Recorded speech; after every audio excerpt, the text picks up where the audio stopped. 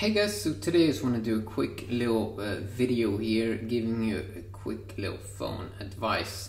So if I would give you an advice of my favorite phone right now to get, I would actually go with the Huawei Mate 9 over the Galaxy S8. Even though I use the Galaxy S8 as my main phone, I really do enjoy how kind of slim it is on the sides.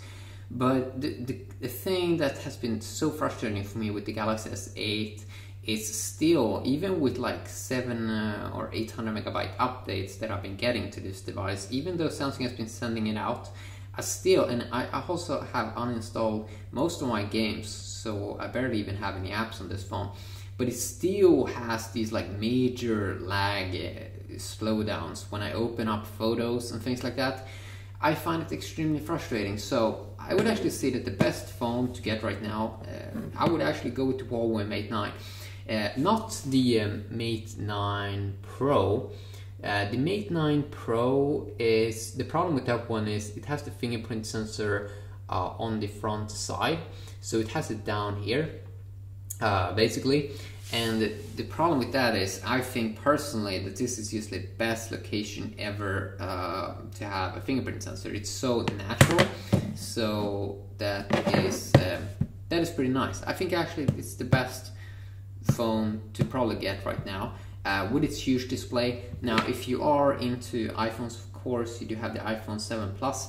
The problem with this phone, I think, is it feels just too bulky, too huge.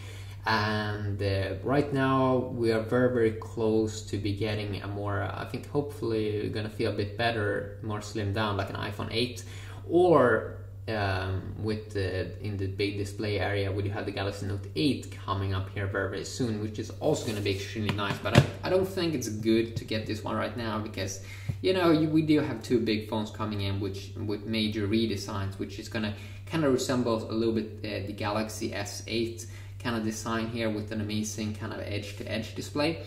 Yeah, I would recommend either the Huawei Mate 9 here, or wait for the iPhone 8 or for the Galaxy Note 8. The key thing with the Galaxy Note 8, which is going to be extremely interesting to see, is if they have solved the lag issues, which I'm getting with this device. I really hope Samsung get the Note right and that it will have less lag than Galaxy S8. So quickly a video talking about that. Hopefully you enjoyed and have a great day.